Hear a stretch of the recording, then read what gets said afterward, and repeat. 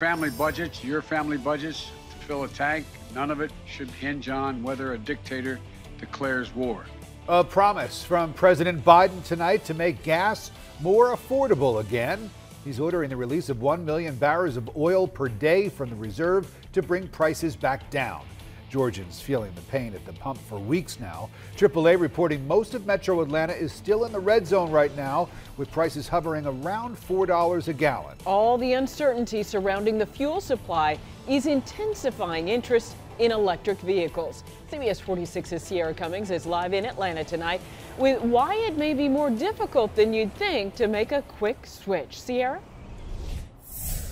You know what? Across the metro right now, in many cases, electric vehicles are in limited supply. It's not just true here, but around the U.S. as well. It's why local dealerships are welcoming President Biden's move to invoke the Defense Production Act.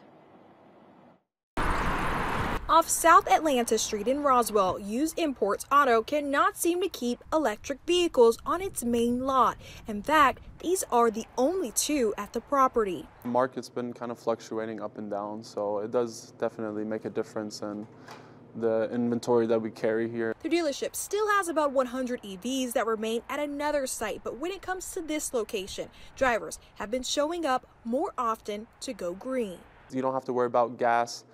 Prices can go up to $10 a gallon, doesn't matter. While Georgia halts its gas tax and the U.S. releases 1 million barrels of oil each day for the next 6 months, all to fight the prices at the pump, another plan is in motion too, a push for clean energy addressing climate change. End this era of dependence and uncertainty, and to lay a new foundation for true and lasting American energy independence. President Biden is now invoking the Defense Production Act. It increases the supply of batteries on electric cars by encouraging more domestic companies to make minerals needed for the power packs, changing the limited availability at lots like these. The shortage is there, but it's not hitting too hard where we can't go out there and find them. Next couple years, 4 or 5 years, I'm sure everybody's going to want an electric vehicle, and I'll be kind of surprised if we even still sell like gas vehicles. The whole game is going to be changed.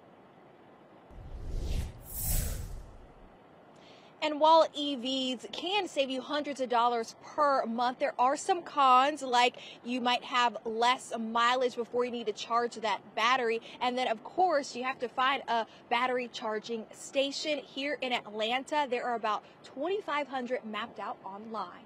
Live in Atlanta, I'm Sierra Cummings, CBS 46 News.